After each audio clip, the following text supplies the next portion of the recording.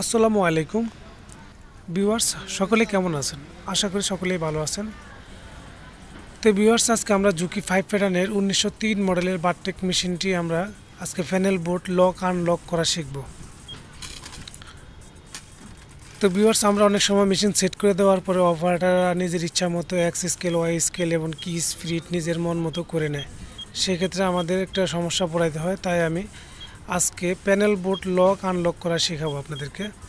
তো যারা জানেন তারা তো জানেনই, তাদের জন্য ভালো। আর যারা জানেন না, যে সমস্ত মেকানিক্স বাইরে যাদের সমস্যা হচ্ছে প্যানেল বক্সের কারণে, যে সমস্ত অপারেটররা মনে ইচ্ছা মতো এক্স স্কেল ওয়াই স্কেল বাড়ায় কিংবা কমায়, তাদের ক্ষেত্রে আমি আজকে বলবো আপনারা মেশিন যখন সেট করে দিবেন তখন আপনার প্যানেল বোর্ড ইচ্ছা করলে লক করে দিয়ে আসতে পারবেন।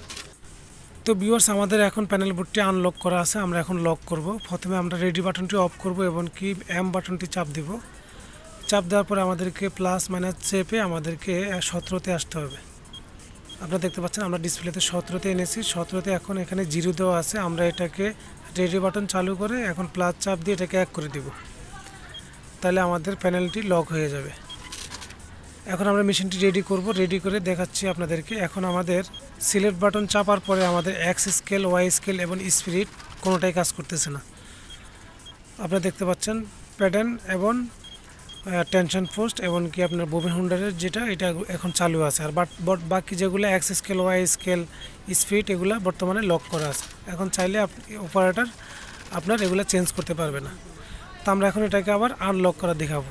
সেক্ষেত্রে আমাদেরকে পাওয়ার অফ করে নিতে হবে। অবশ্যই এম বাটন চাপ দিয়ে ধরে রাখতে হবে।